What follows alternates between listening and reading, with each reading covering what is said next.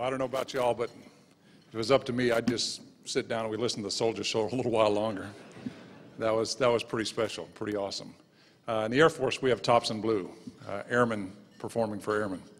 And they go all over the world and they entertain each other, which is taking care of airmen, taking care of soldiers. That's really what it's all about. So I tell you what, it is great to be home, though. It is great to be in Huntsville. It's great to have my mom and dad here, my brother here. It means a lot that you've been there for all the special moments, and it's neat that I can come back to Huntsville and just talk to you a little bit. I'm going to talk about change today, and I'm going to use Huntsville as a backdrop for change. I'm going to tell my story a little bit because not all of you know my whole story, so I'm going to tell that a little bit and talk about change and how difficult change is sometimes, but how amazing change can be. But the first thing I'll tell you is when we landed yesterday, came in on a C-21, landed at Huntsville Airport. We got here a little bit early. It was about 11:30 when we landed, and I didn't have a meeting at Redstone Arsenal until about 1:30. So the first thing we did when we came out of the airport is we turned left and went to Greenbrier.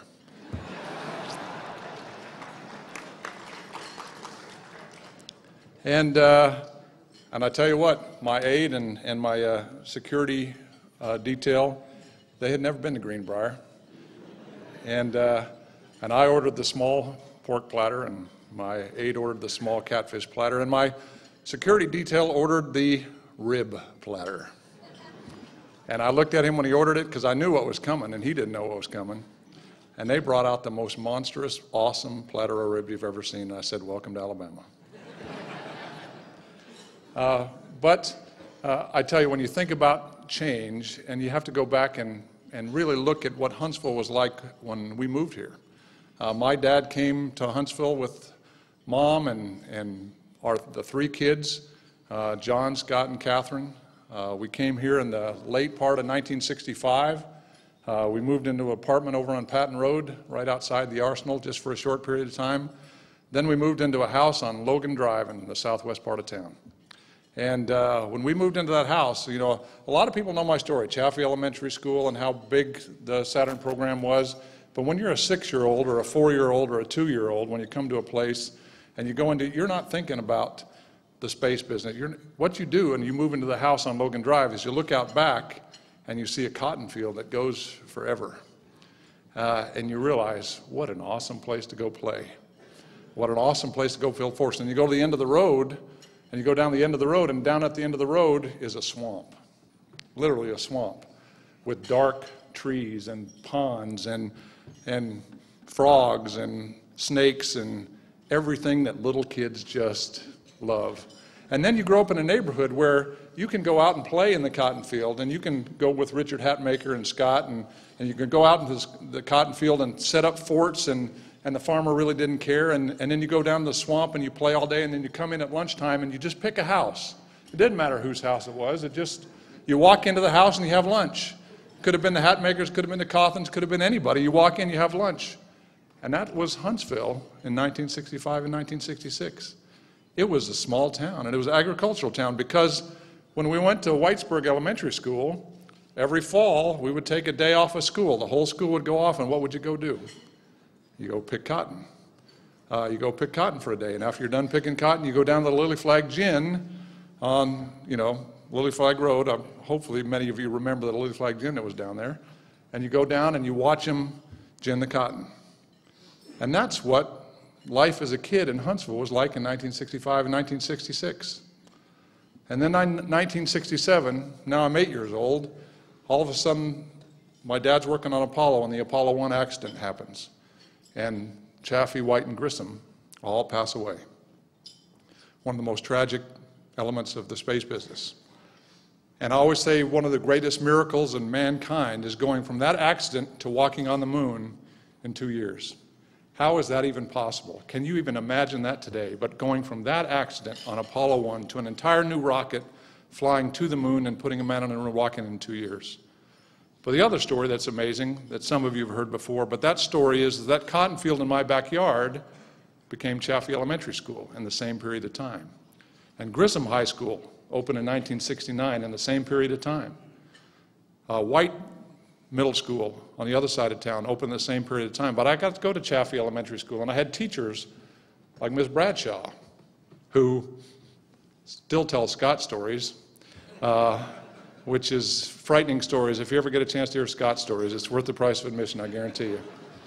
But Miss Bradshaw was a great teacher, and she got me even more excited in math. And I was a good student going on, but when you get a great teacher like Mrs. Bradshaw, who says that you can really do things, you get really excited. And then as you get to Grissom, one of my favorite teachers of all time was Rebecca Hill, organic chemistry. Holy cow, she scared the hell out of me. I can't tell you how much she scared the heck out of me. I had, all the way through school, I got A's.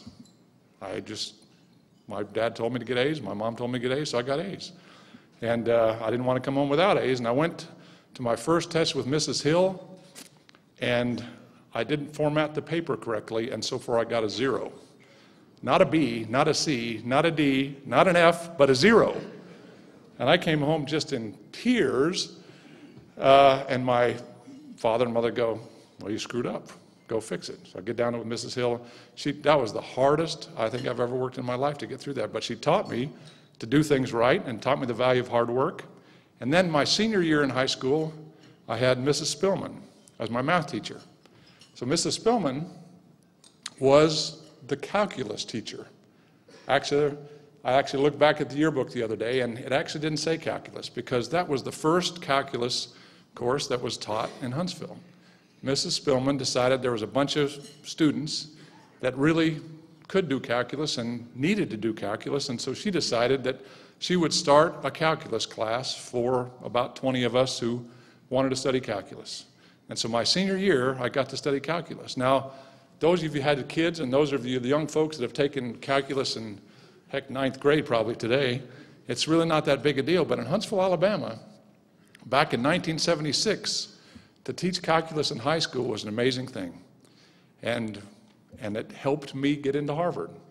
Because when you went to take the SAT and you went to take the math portion of the advanced placement tests and the various tests that you had to take to get in, all of a sudden I was at the level I needed to be to compete for those things.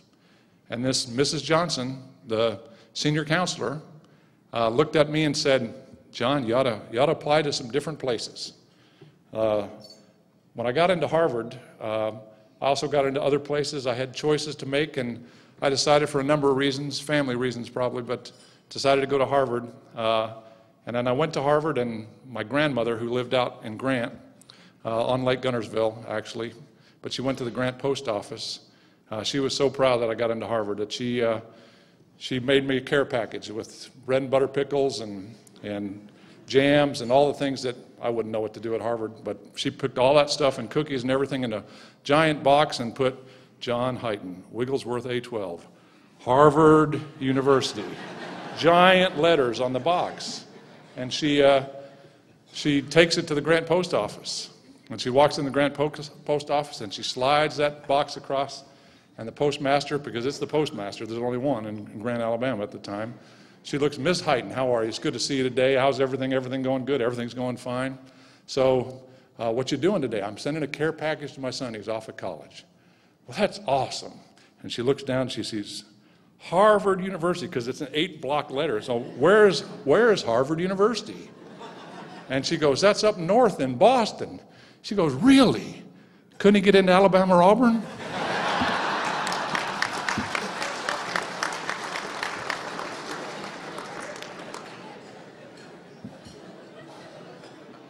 So then I got in the Air Force, and I tell you what, my plan, and I told everybody, my family, everybody knew what my plan was. My plan was 4 years in the Air Force, and I was going to get out and make my fortune. That was the plan. The Air Force was kind enough to pay for my entire Harvard education. Huntsville had set me up to do that.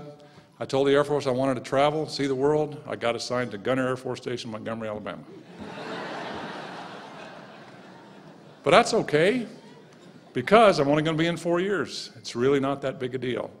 Because when I came in 1981, you got to realize there was no such thing as a space command in the military. Air Force Space Command was formed in 1982. Didn't exist. I wanted to get in the space business, there's no doubt about that, but that really did not exist as a career in the Air Force. It existed in a small element out in Los Angeles where they built all the stuff, but it was all classified, all secret, nobody really knew about it. And so it brings me back to the concept of change. Because what happened in Huntsville over those years? Because when we came in 1965, Huntsville was an agricultural community. It was focused on cotton. Now, Von Braun was here, the rocket business was here, things were coming, but they were kind of invisible to the city. It was a small town. The German scientists kind of came in and moved into a lot of the south part of town. They started putting things in here, but it was still focused on agriculture. Well, by the time I went off to college, this place was the head of the space world, the builder of the Saturn V, the Apollo program, the space shuttle program, everything came out of the Marshall Space Flight Center. And then the Army came in a big way. And the Army came in what used to be Redstone Arsenal and Missile Command. That was kind of the only thing that was here. Then the Army came in with aviation and material and all the things that came in here. And all of a sudden, Huntsville just became huge. And then SDI came and missile defense and all the elements of that came as well.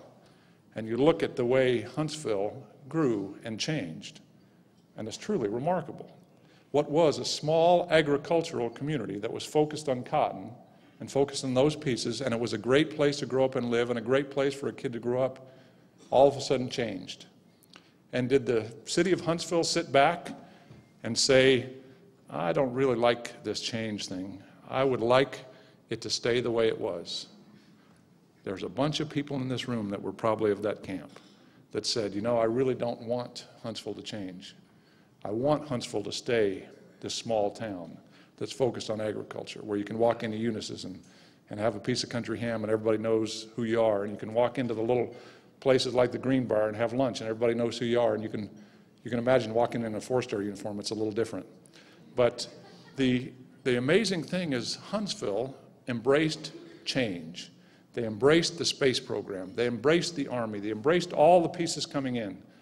And Huntsville, because of that, has become just an amazing, amazing place to live, serve, work, play. It's just an amazing city. And Huntsville continues to embrace change as it goes through, and it's just remarkable. And then you compare that to what I've been through in my career in the space business. Because like I said, in 1981, there was no Space Command. Space Command formed in 1982. And then we started down a path of changing warfare. But we didn't see it that way at the time. There were folks that came long before me that looked and understood what space would do, understood that GPS could fundamentally change warfare forever, that satellite communications could change maneuver warfare forever. No more would we ever have a soldier that was stuck someplace in the world, couldn't communicate, didn't know what was over the next hill, didn't have the ability to understand where he was on the planet. All of that stuff was changed because of space. And it was amazing to be part. There's not very many people in the world that could be part of a fundamental change in anything in the world, but much less a fundamental change in warfare. And that's what I got to be a part of, because I moved into the space business through a miracle things. And then we were stationed here in Huntsville, working for the Army. You heard I was the special advisor of the United States Army. We thought we were going to be here a couple weeks, ended up being here almost a year, actually over a year when you do the math. But my wife came in and joined me. First time that she'd stopped working, because we had 2 babies at the time. We said being apart is just not going to work. She packed a U-Haul, came across the country. She got pregnant, had our child, second child, while we were here in Huntsville. The only native Alabamian, by the way. He lived here all of 2 months, but he continues to point out that he's the only native Alabamian.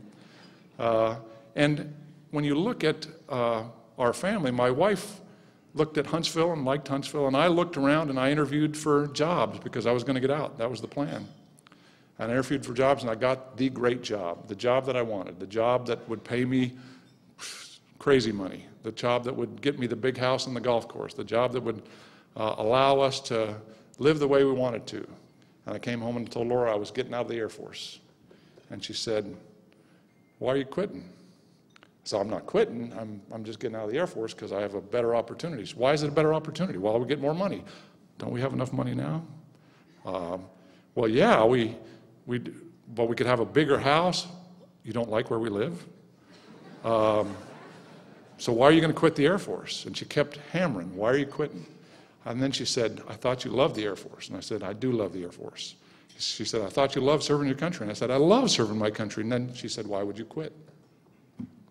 And I realized for the first time in my life, that's exactly what I wanted to do. I wanted to serve the Air Force for as long as the Air Force would have me. And so I did not think it was going to be 34 years and counting. That was not the plan. But if Laura hadn't asked me that question, and it was funny because she asked it here in Huntsville, Alabama, none of that would have happened. And that leads me into change again. Because, holy cow, you want stability, you want all those kind of things. If you're going in the Air Force, and this is 1990 now, think of 1990, the walls just come down, pieces breaking out all over the world. I had a friend of mine that says, what are you going to stay in the Air Force for? You'll have nothing to do. And you look at the last 25 years, oh my gosh, it's just crazy. The change in the world, in many ways horrible, in many ways amazing, but being involved in the space business all that time and the change has been remarkable. And then you look at the fundamental change in warfare that I talked about, that every military operation that takes place on the planet today is fundamentally tied to space in some way or the other. And then you realize that change has to happen again, and change has to happen now in my own command. Because all that change we made was not invisible to the rest of the world. And the rest of the world has seen that change. And they understand the power that space brings to our military on the battlefield. And they're working on ways to challenge that. And now we have a contested, threatened domain that we have to worry about for the first time. And that's not the way we trained our airmen, our soldiers, our sailors to operate with space. We trained them to assume a benign environment. In fact, our airmen on the ops floor today, everything that is GPS for the world comes out of a little squadron, 7 people operating today, average age 23. Everything that is GPS for the world comes out of those 7 people's hands today. Everything. That's a remarkable thing. But if they see a threat today, their checklist tells them to call an engineer because they're not trained to respond to a threat. Well, they have to be trained to respond to a threat because we have threats that we face now. And every military member in this room understands what to do in the face of a threat. And we're going to understand how to do that in space as well. So it's a fundamental change, and change is difficult. Change is difficult as we go forward. But this command, my command, our enterprise, when we look at national security space, fundamentally has to change as we go into the future. Because if it doesn't change, we will not be able to handle the challenges that we face from potential adversaries as we go into the future. So we're going to change. We're absolutely going to change. And change is not a bad thing. You look at Huntsville today and you look at Huntsville in 1966. It's amazing. You look at the United States Air Force today and the United States Air Force in 1981 when I came in. It's more lethal, it's more powerful. So is the United States Army, so is the United States Navy. But the amazing thing about our Air Force, half the size it was in 1981. But more lethal in so many ways, more dangerous in so many ways, but half the size because of stealth and space and comm and cyber. And then the next challenge, the next huge change that our nation's military has to embrace is cyber. Because the cyber threat is real, the cyber threat is now. And the amazing thing is we walked into San Antonio where the Air Force cyber capabilities are a couple weeks ago, and you see airmen that have embraced that mission area and they get it 100%, but they're frustrated because the rest of the world doesn't understand. Because they're still of a culture of the cyber world as a benign environment. Does that sound familiar to you? Nobody understands the threats that are really there right now, and everybody says it's just fine, everything's going to be okay, and they see the threats every day and it's not. And so having space and cyber in the same command is a huge benefit, because really it's all about information, getting information from one place to the other, denying an adversary that information when you need to, having the pathways for information available to the American warfighter wherever they need to go. That's space and that's cyber, and we have them together in a single command. So change is not bad. Change is a great thing if it's embraced and pursued smartly. If you don't pursue it smartly, you can break things, and we have to make sure not to do that. But the last thing I want to talk about today is not space, it's not cyber. It's about maybe the most important thing about this week. Because this is Armed Forces Week in Huntsville. It's great that the rest of the country spends one day looking at Armed Forces Day, and Huntsville spends a week. That tells you something about Huntsville right there, doesn't it? But, you know, we have soldiers, sailors, airmen, and Marines, Coast Guardsmen deployed around the world today. And as a four-star general, you get to do some amazing things. And one of the things I get to do in Colorado is I get to stand up and represent the military when the Pro Rodeo Hall of Fame elects the United States military for induction into their Hall of Fame.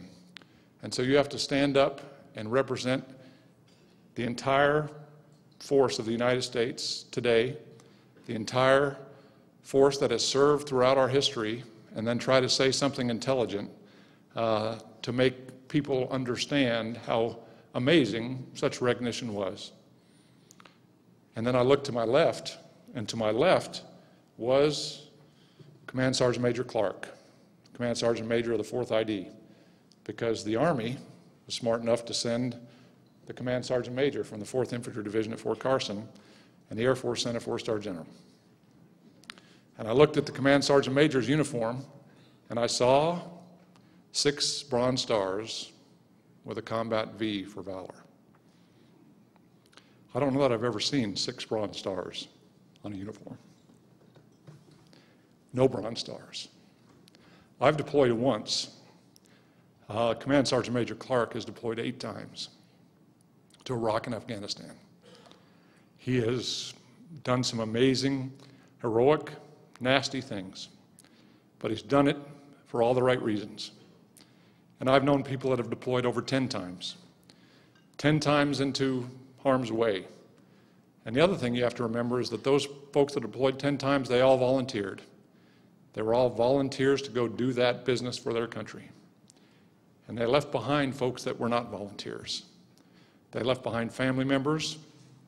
And the year I deployed, I always remember not really understanding the impact on your family until you actually come home. And you look at their faces and you understand what they've been through, because they've been watching TV and reading the newspapers for the last year, and every bomb that goes off in Baghdad and every bomb that goes off in Kabul, they think it's got your name on it until they hear from you. And you don't communicate with them enough because you're working 20 hours a day and you're going like crazy every day that you're over there. But what we have to do, everybody in this room, and I know that you do it, but you can never do it enough, and that is we need to focus on taking care of our soldiers, sailors, airmen, Marines, and their families, because the sacrifice they've given for the last, 14 years in combat has been exceptional. So I ask you to remember them in your prayers, in your thoughts, and in the work that you do. And I thank you for letting me come back to Huntsville. Thank you very much.